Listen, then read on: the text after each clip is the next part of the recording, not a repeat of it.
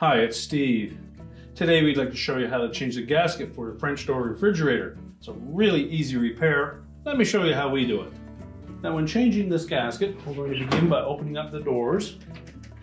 If you're simply changing the one on the right-hand door, all we need to do is to pull that gasket out of the channel on that inner liner. Remove it all the way around, clean that channel up, and we can press the new one in place. Now if we're doing the left-hand door gasket, we have the mullion that we need to deal with as well.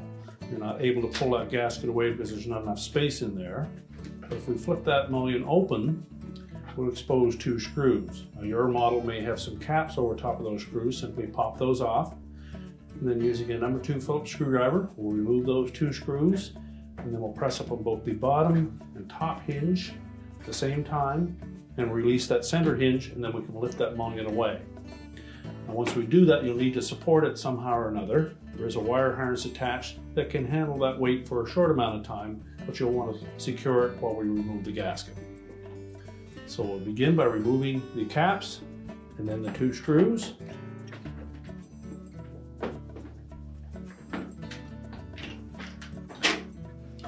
Now just press up on both the bottom and upper hinge. They're just wedged onto 2 retaining blocks that are attached to the side of that liner. And once they clear that wedge, you can pivot that center hinge out. Keep in mind that there is a wire harness attached. So you either have somebody support that while you remove the gasket, or secure it to one of these shelf bins to hold it in place. Now with the hinges removed and the mullion pulled away, you'll note that there is a wire harness connector tucked inside there. We simply need to pull that out far enough.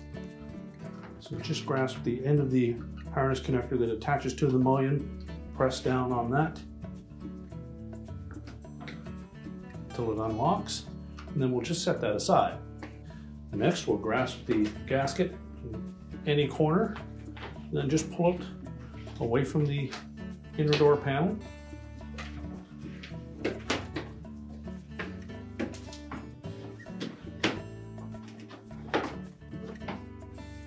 We can discard the old one. Now next we'll inspect that little channel that the gasket fits into and make sure it's clear of any debris. If need be, remove the bottom shelf so that you can get a good view across the bottom and clean up that area if required. And once we've done that, we can place our new gasket on. Now when installing the new gasket, just make sure that the edge that has the 2 little extruded flaps on it fits on the outer side. So simply line it up, and then we're going to press that arrowhead shaped portion of the gasket into that channel.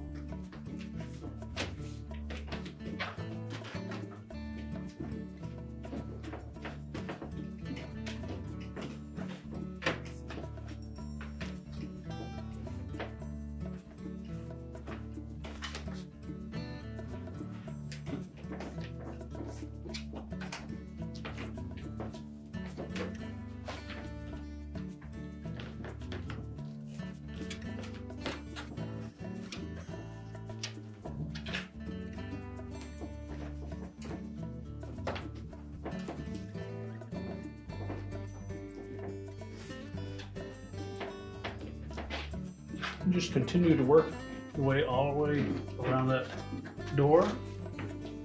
Make sure it's pressed firmly into place.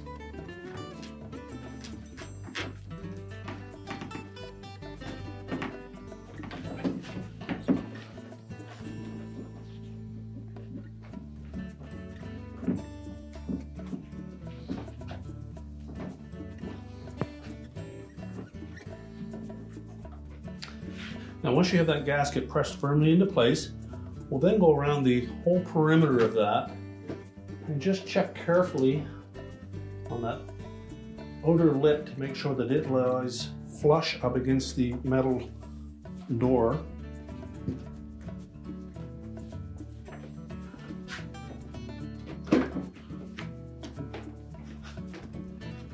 And if you find any areas that are tucked in, simply pull them back out of that channel and then press it back into place, making sure that lays nice and flat.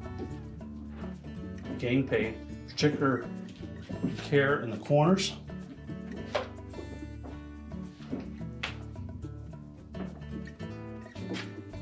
Now, once we have the gasket installed, we're now ready to put that center mullion back on. We'll begin by reconnecting that wire harness.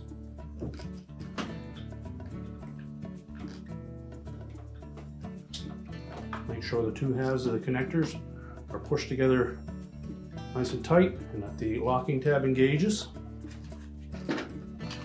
And then we'll tuck the excess of that harness into the opening in the door liner.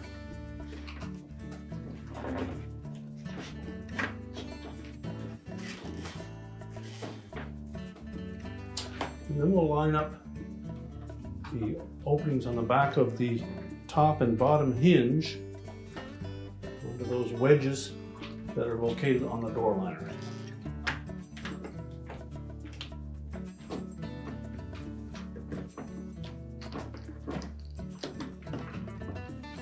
With the center hinge, make sure the hook fits down into that opening. And once we have all three lined up,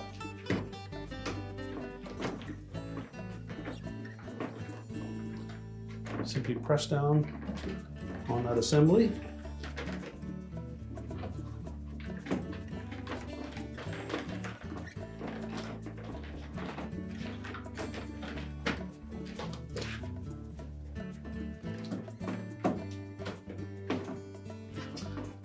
Push it down until both the bottom and top hinge bottom out.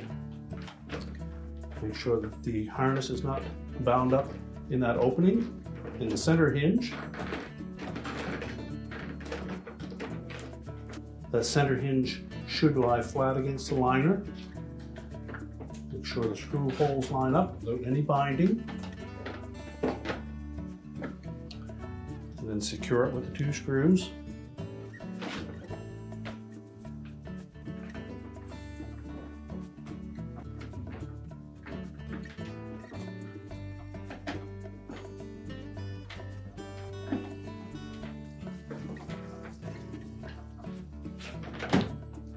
Just check the operation of that mullion, make sure it snaps open and closed easily. Now with it in a closed position, close up that door, and your repair is complete.